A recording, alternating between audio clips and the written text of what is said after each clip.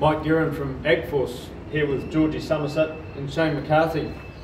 AgForce has just spent 3 days in Rockhampton this year thinking about its priorities, the things that are critical for us to advocate for and on behalf of growers throughout Queensland.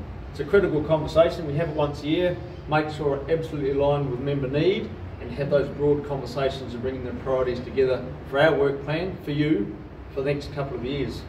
Georgie, some critical conversations and some changes given what's in front of us. Yeah, look, I think there'll be no surprises in this list, and I've got the list in front of me because I don't want to forget anyone's favourite. I don't think any members will be surprised that biosecurity came through as a really strong topic that people want us to work on, and workforce. You know, they're two really clear messages I hear a lot from people. We need to keep our properties safe, we need to keep our borders safe, but we need people to work in there.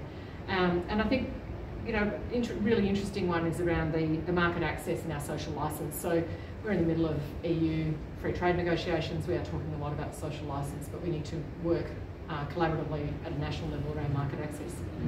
Thank you, Georgie. And Shane, some of the other big ones, your first year as the Deputy President through this conversation. Yeah. 3 tough days as you described it. What's come out of it?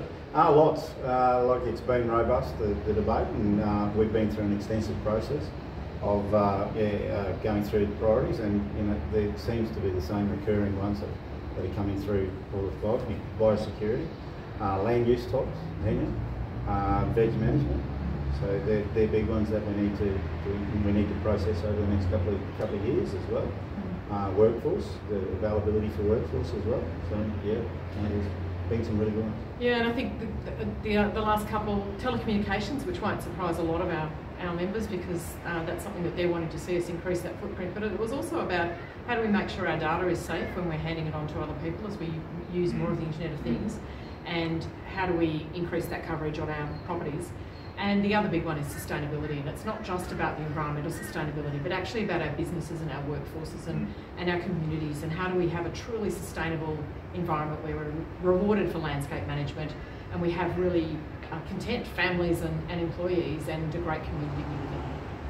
So many of your electeds travelled many miles to be here for 3 days, 10, 11, 12 hours drives to spend time and be clear about our priorities.